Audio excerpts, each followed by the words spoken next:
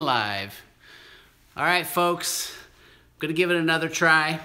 Dr. Paul here from the coast, and forgive me for all the stops and starts. This is my first time trying to do this without my producer, Big No-No. He is not with me at the coast, but I promised. Sparkle every day and shine on. Hi. I promised you guys, since my Eclipse video just didn't work out either, that I would take a Q&A. So Blue, hi. Digital Gaming, hi. John, Galaxy, here we go. So you guys are, greetings to all of you. You're flying by really fast. This is what Big No-No, my producer, was saying when he was doing this, that the stuff just flies by faster than you can catch it. So I really appreciate all of you guys who've been supporting the channel and supporting my craziness here at the coast. I'm in Depot Bay, Oregon, and we have had an amazing day with the eclipse. We had clouds, so we didn't even have to use a filter for the whole thing. And at the moment of totality, we actually were able to see the whole thing, but it didn't come out good on the camera, so I apologize for that. Anyway, Heather, I can't read these fast enough, but it's so good to hear from you guys. Who is in the back sleeping? Ha! So that would be my son, Toddy. I have, some of you have probably seen my video, Get to Know My Family, and oh, he's rolling off the couch. Onto the floor, we can still see you, Toddy. So we've had a lot of laughter and fun here at the coast. And yeah, it's been fun, and I appreciate all you guys. If you have questions and they fly by too fast, what my producer Noah was saying is you can try Super Chat, and I can see if that freezes it or makes it easier to find it. I'm a novice at all of this. Can you wear adult diapers for anxiety? I suppose. If you have anxiety that gets you in that kind of trouble, I suppose that would be a good idea. Probably better to deal with the anxiety, though, in a more successful way, I hope. Anyway, whoa, something about my job. What's your favorite part of your job? Favorite part of my job is working with kids. Yeah, you can help me if you spot questions. All right, I've got an assistant. Yes, that's my daughter, Zani. She's my right-hand woman for this show here. She's going to ask me the questions. What's your opinion on SSRIs?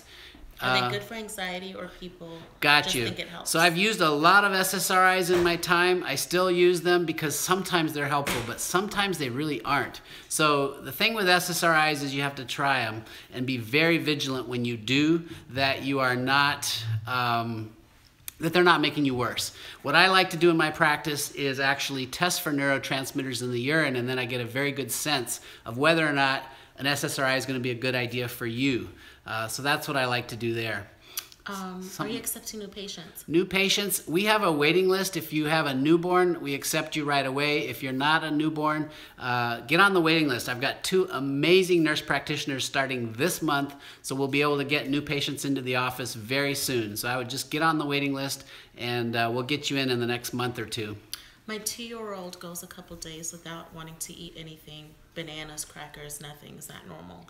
2-year-olds should eat something. I suppose if they're getting a ton of calories through liquids, they might forego food, especially if it's food they don't want. But I would talk to your physician about that one. My oldest daughter had speech delay and tends to bite me and her younger sister. She also won't potty train because of this. What's some advice? So when you've got some speech delay, you've got some aggressive behaviors, possibly anxiety tied in with all of that, I would say those are glitches that are suggesting that there's something neurologic going on. Definitely get that looked at. Stop further vaccines until this is figured out. Really work on a clean diet, and for some people, going gluten-free can actually help as well. Occasionally, you got to go dairy-free. Hi, Dr. Paul. My ears still hurt after an ear infection. I got antibiotics, which helped, but I still got some pain. When I went back to the doctor, and the ears looked fine, but I still have pain. If you pull on your ear like this and it hurts like heck, that's a swimmer's ear. And for that, you might get a different treatment than a middle ear infection. So that's one possibility. It's certainly possible that the fluid is still there and you're still experiencing pain from that. So yes. Sorry if I didn't answer that to its totality, but have it looked at again. How long have you lived in Oregon? So I was born in Oregon. I moved back to Oregon in 1988, and I've been here since then. Hardest treatment you've ever done? Hardest treatment. You know, kids who have severe neurological things like autism and aren't getting better no matter what we try, that is definitely frustrating for a physician who's trying to help people. So that would certainly be one of them. Is it common for a 2-month-old who's exclusively breastfeeding to only have bowel movement 3 to 4 days? Yes, totally normal. Breastfed babies initially might have 10, 12 poops a day, and by 2 months or 3 months, they may be going once a week. I've even had a couple kids going every other week. As long as it's soft breast milk poop, sometimes they're explosions, it's okay. What's happening is they're just digesting everything and absorbing it so completely. My 4-year-old can't pronounce the letter F. Should I consider therapy? Her pediatrician says she is fine. She speaks fluent since 2 years old, but it's not very clear. Yeah, I wouldn't worry. My daughter, when she was 6, my firstborn, Natalie, would say whittle instead of little. And my son, Luke, said he was sore instead of 4, so he couldn't get the F sound either when he was 4 years old. They both outgrow that. You can play games with the sounds when they're in the mood and get through that. Obviously, speech therapy if you really want to get some speedy help, but I didn't bother. They got over it. My 2-year-old has had white poop for the last 3 days. Is that normal? Is it time to go to the doctors?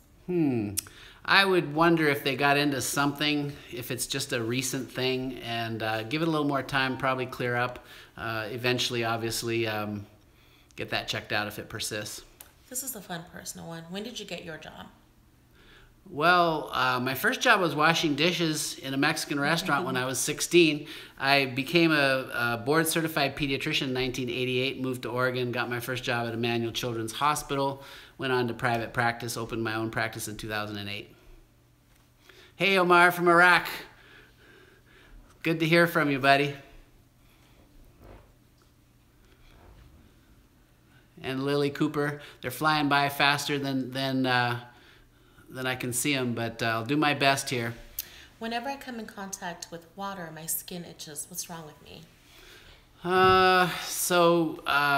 Itchy skin is from irritation generally, so obviously this water is for some reason irritating to you. I'm not sure what to tell you, except if it's not pure water, that might be part of the issue. Like if you're talking about shower or something, maybe a filter that gets the chlorine out of it. What do you think of palatal expanders for lower jaw? That is out of my pay grade as far as orthodontics type work. I would definitely have you see an orthodontist and get a second opinion on that one. I know it can be helpful for some people. Don't take offense to this, but how old are you? I am the big 6-0. Yeah, you're seeing the graying, aren't you? Yeah. Oh, we got a super chat from Big No No. Hey, son, that's a dirty trick. We're not answering that question. Yeah. So I think he's finally relieved. He's in Portland. I'm at the coast, and I think he's just like scratching his head, like, oh my God, I can't believe the mess he's making of our YouTube channel. And Mom's over there going, So I've got a whole choir here chirping at me, but it was good to see your comment there, Big No No, because yeah, you know, this is my first time flying solo, so to speak. Although I now have help, thanks to my other kids. All right, kids, help me out. It's flying by fast here. Someone's bleeding from their mouth. Get it looked at. All right. Why is my pee foamy? Foamy pee. There's something in your diet that's changing the chemicals that are coming out in your pee, but I'm not sure what exactly that is. Any idea what could cause the clenching of my jaw? I'm 25 years old. A lot of people clench when they're stressed, and so that could be a factor for sure. I would start with relaxation techniques and see if that actually helps or if it makes a difference. And then, yeah, see somebody that works on oral maxillofacial if that doesn't help.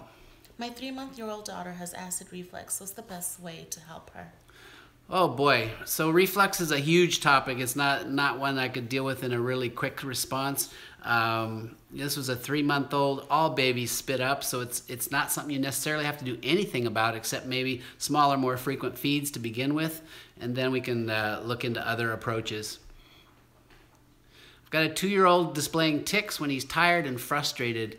I have Tourette's syndrome. So tics are those, some people have little motor tics, some people have vocal tics, and again, it's a neurological sign. It's one that I would say it's a signal, don't do any more vaccines, avoid toxins, and let their body heal from whatever toxins might be impairing the nervous system, immune system. And for the most part, you ignore them. If they're not affecting their life, pretend like you don't see them. That's the most helpful thing. What causes eczema? Eczema. I have found that probably 99% of eczema will clear up if you identify what foods are triggering it. It's almost always a food sensitivity. There's a few companies in the United States that do food sensitivity IgG testing. MDs kind of poo-poo that, but you know what? Get it done. Remove those foods from your diet. Work on healing the gut, vitamin D, probiotics, fish oil, and there are a lot of other gut healing natural remedies. But most important, it's identifying the food triggers that are triggering your eczema. Get those out of your diet, and bingo, you start getting better. Now, we're getting a lot of questions about panic attacks and anxieties. What are some natural remedies that people can do in the moment? So in the moment for panic attacks, you know, I'm not a naturopath or a herbalist, but there are some things. Some people respond well to a modulating effect by taking some theanine. Some people will do better with some 5-HTP.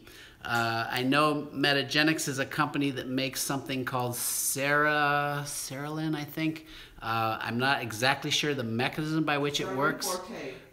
No, that's a different one, honey, but that's a good one. GABA. I'm getting help from the sides here. Yeah, GABA is something that's calming for some people. And but yeah, I do neurotransmitter testing, try to figure out which neurotransmitters are out of balance, and then can target things a little better. The other thing that causes anxiety for a lot of people is when your hormones are out of balance. So going to a physician or a provider who knows how to deal with hormones in a more thorough way than perhaps just what you'll get from standard MDs might be worth trying as well. What does it mean when a woman's fingers start bleeding during childbirth? That's one I'm going to turf to the OBGYNs. I don't recall, I mean, I've attended a lot of deliveries as a pediatrician. I don't recall bleeding from fingers at that moment. But high blood pressure is certainly possible around birth. And if you've got a coagulopathy, meaning you're not coagulating your blood, you're bleeding more easily in general. But I don't have a good answer for that one. I have to defer on that one. How many of you saw the eclipse? Yeah, we had a really good experience here. The 2 minutes of totality were absolutely amazing. I'm getting a question about echalasia. I don't know much about that, to just off the top, shoot from the hip. I don't want to mislead anybody on that one. Magic spot, you did, and Momo Viogs. All right, Dr. Paul, do you have a lot of patients with CHD, congenital heart disease? I have several, many, a lot. I don't know if I would call it a lot, but I definitely coordinate my care of these kids with the cardiologist. Hi, Sebastian Alvarez. I have a wart on my foot, got it frozen 4 times, but it doesn't really help. Do you have any other tips? So resistant warts, it's interesting. We've had them in my family, in fact, and when you've frozen that many times and it's not working, there's one possibility that you're just not getting a deep enough freeze. It needs to hurt like heck. So you need to get such a deep freeze that the tissue around your wart is frozen white and then quite irritated and red afterwards. That gets your blood flow to the area, and it's actually your own immune system interacting with the virus of the wart that helps. It helps your body's immune system actually kill that virus. So I would say you can try the topical salicylic acid applications nightly to the wart, cover it with duct tape. In the morning, take off the duct tape, go about your day. Next night, keep applying it nightly, covering it with duct tape, and eventually you'll eat away at it, and I think that will work. So questions are flying by. You can try Super Chat, you guys. It actually, I don't take any money from this channel. Probably people go, what the heck does a doctor need with Super Chat? But my producer, who's not here but gave me my first Super Chat of this show, you know, I have to support him because it takes a ton of work to edit videos and do all the things it takes to run a YouTube channel. So we try to bring good content, and we're going to continue to do that. So feel free to use that feature if you know how. It's I wasn't able to do it from my phone, actually. I could only do it from my computer, which I thought was odd. I still have to consult my experts on that one. It was the other way around. Well, this is a good one. What inspired you to become a doctor? So I was inspired by growing up in Africa in a missionary environment and seeing so much need in the world. I wanted to do something to help people. I just felt drawn to the helping professions, as they call them. And of course, being a minister's kid, a PK, I thought I was going to be a preacher. But honestly, I was more drawn to the sciences and to medicine. And being a doctor just seemed like the top option for being able to help the most people. My eye is twitching, help. Oh my gosh, sometimes when you're too tired that'll happen, so I would just say relax, things will probably improve.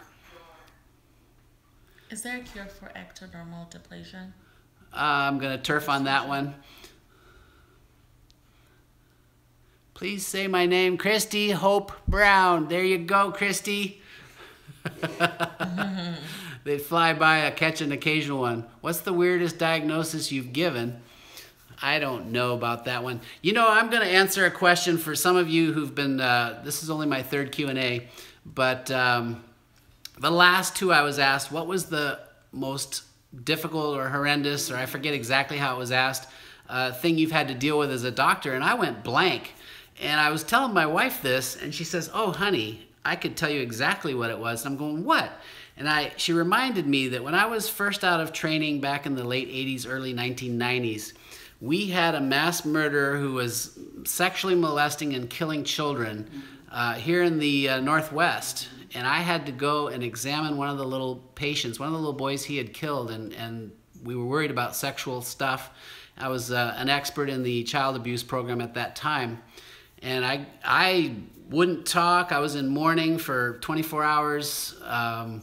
But you know what? I have zero recall of it. And she had to remind me. And it just made me aware. I have dealt with so many horrendous things, I think, in medicine that I just compartmentalize them so I can carry on and be professional and do what needs to be done. And I don't know if that's good or not, but that's been the problem, I think, with me remembering the traumatic things. I really do put them aside. So there you go. There was one. For those of you who had asked that questions, I thought I ought to give you a fair answer on that one.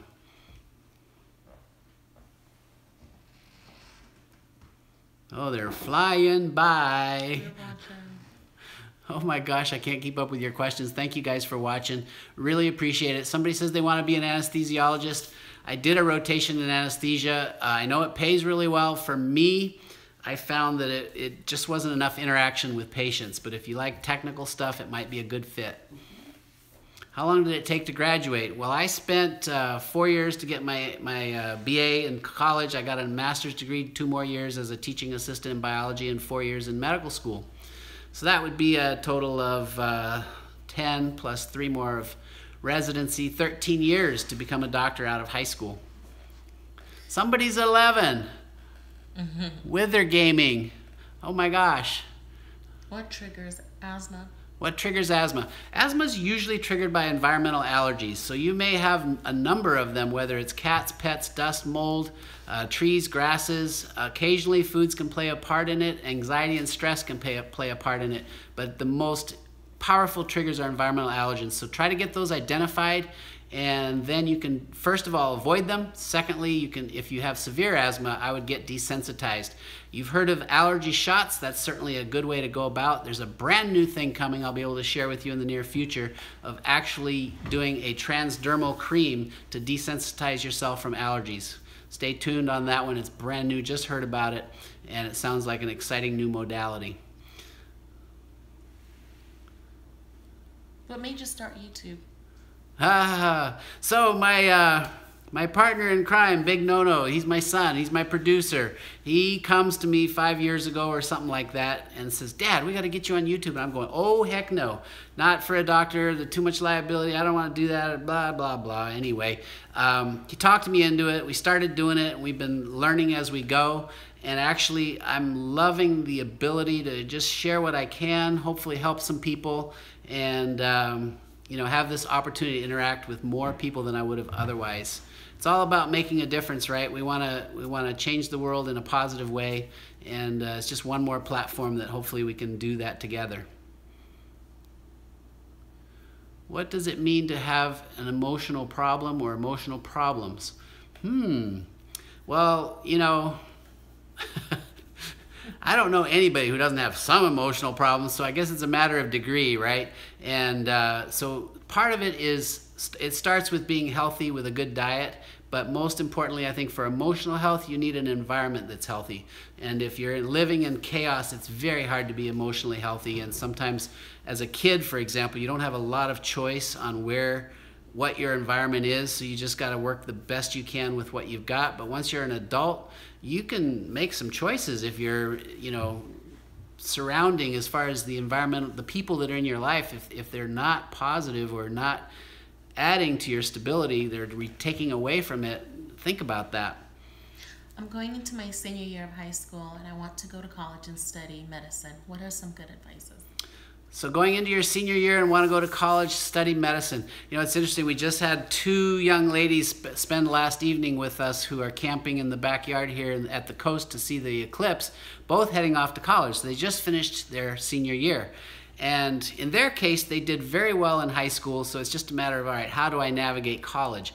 Right now, you've got 1 more year in high school. Do your absolute best. Fine-tune your study skills and do everything you can to be a good learner. Because in addition to getting good grades that you need to go to medical school, it really helps if you can be a good learner.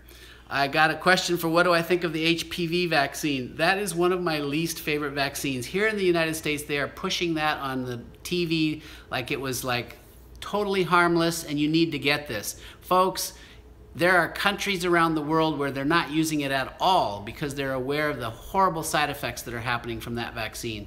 So I would definitely pause on that one. Get your information from more than just your doctor, who might be influenced by pharma, shall we say. What triggers heart attacks? Usually you've got clogged arteries, you don't get enough blood flow to the muscle of the heart, and a blood clot will form, and actually you're losing heart muscle because it doesn't have enough oxygen for those cells to survive. Thanks, Laura Gudd. Appreciate it. Say hi to Kaylin Price. Hi to Kaylin Price. All right. Why does the ER send a asthmatic? I think I saw that one earlier and I missed it. Did you catch it? Yes. Why does the ER send asthmatic patients home? Oh, okay. So most people who go through the ER with whatever health condition, the decision in the emergency room is always, is this patient sick enough they need to be in the hospital? And so there are asthmatic patients who get admitted to the hospital, and occasionally you're in such bad shape that you end up in the ICU. But for the most part, after a few breathing treatments and some steroids, you can get that inflammation to tone down. You can get the spasm in the airways to reduce to the level where it's safe for you to go home. And they have pulse oximeters, the ability to check your oxygen and know that it is safe to send you home, even though it probably feels scary if you're the one that's in the ER and you've been struggling to breathe and you're like going, I don't know if I'm ready enough, because you're afraid.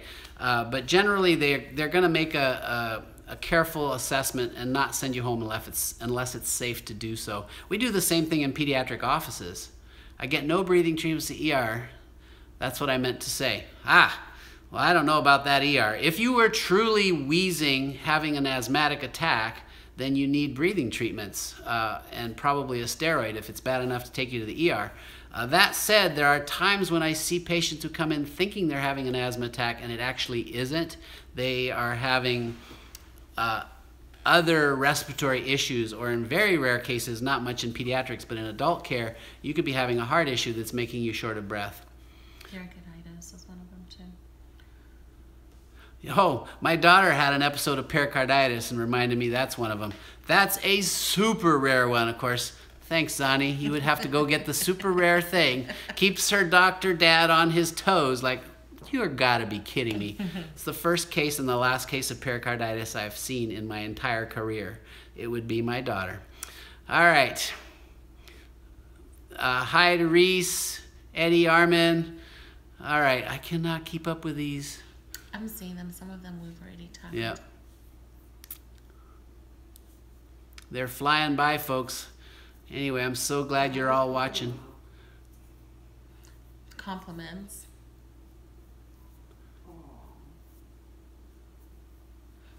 Mike, Nunn, King, Ella, Samantha, Kaylin, Price. By the time I read your name, the message is gone. So could you name my snail? Oh, Sleepy. Sleepy the snail. Oh, yeah, that's a good one. Just don't bring home a slug. My wife brought home, they were supposed to be like little decorations, but they were slugs. I don't like slugs. Snails are okay, though. She's in the background going, ha ha. I have a 2-month-old infant appointment tomorrow. Should I go get the DTaP shot? So I can't give medical advice on this platform. My book, The Vaccine Friendly Plan, goes through all of this. For people who are very informed on vaccines and are truly weighing the benefits and the risks, I will say this, some people are choosing not to do any. I can't advise that, certainly not on this platform without knowing, your whole history and risk factors, etc. But it's a very good question and one you should think long and hard on. How do you get gastroenteritis? That's an infection of the intestinal tract. It's usually an oral fecal thing. So yeah, that would be how you get that.